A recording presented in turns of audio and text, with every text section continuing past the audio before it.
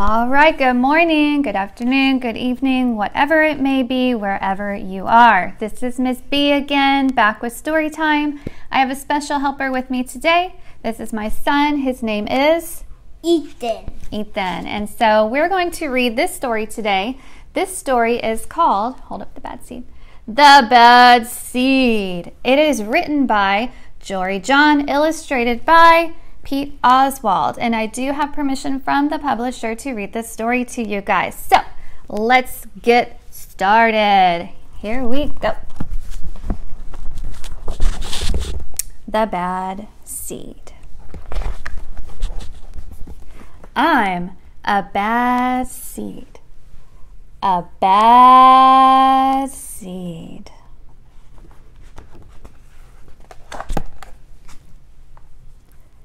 Oh yeah, it's true. The other seeds, they look at me and they say, that seed is so bad. When they think I'm not listening, they mumble, there goes that bad seed. But I can hear them. I have good hearing for a seed. How bad am I? You really want to know? I really want to know. Do you want to know, Ethan? Of course. Exactly. Well, I never put things back where they belong. I'm late to everything. I tell long jokes with no punchlines. I never wash my hands, that's gross. Or my feet, that's gross. Yep. I lie about pointless stuff. He's blaming that on the cat. That's just rude. That's just rude. I cut in line every time. That is very rude.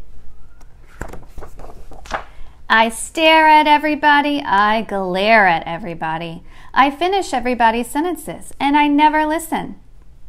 And I do lots of other bad things too. Know why? Because I'm a bad seed. A bad seed. I just can't help it.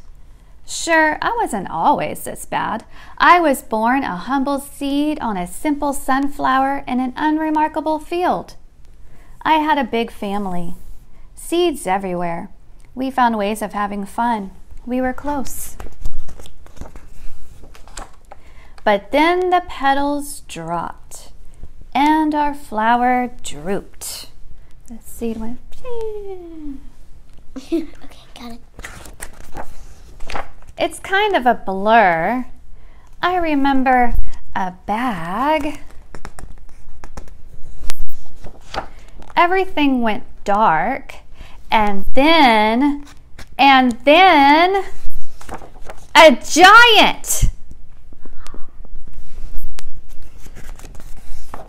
I thought I was a goner. I thought I was done for. I screamed and I hollered, ah! But I was spit out at the last possible moment. There he goes. I flew through the air and I landed under the bleachers with a huge thud. When I woke up, it was dark outside. A wad of gum had softened my fall. I felt okay, but something had changed in me. I'd become a different seed entirely. I'd become a bad seed. A bad seed. That's right. I stopped smiling. I kept to myself. I drifted. I was friend to nobody and bad to everybody. I was lost on purpose. I lived inside a soda can. I didn't care, and it suited me. Until recently. I've made a big decision. I've decided I don't want to be a bad seed anymore. I'm ready to be happy. It's hard to be good when you're so used to being bad. But I'm trying. I'm taking it one day at a time. Sure, I forget to listen, and I still show up late, and I still talk during movies, and I do all kinds of other bad things. But I also say thank you, and I say please, and I smile, and I hold doors open for people. Not always, but sometimes. And even though I still feel bad sometimes, I also feel kind of good. It's sort of a mix. All I can do is keep trying and keep thinking, maybe I'm not such a bad seed after all.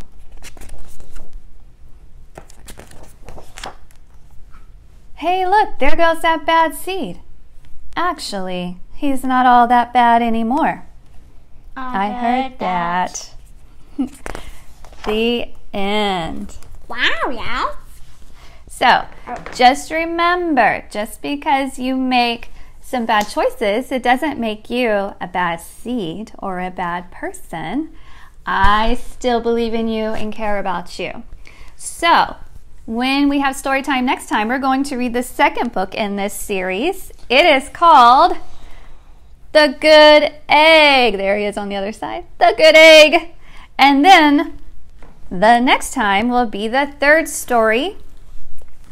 I don't have a stuffed animal for this one. The Cool Bean. These are all by Dory John.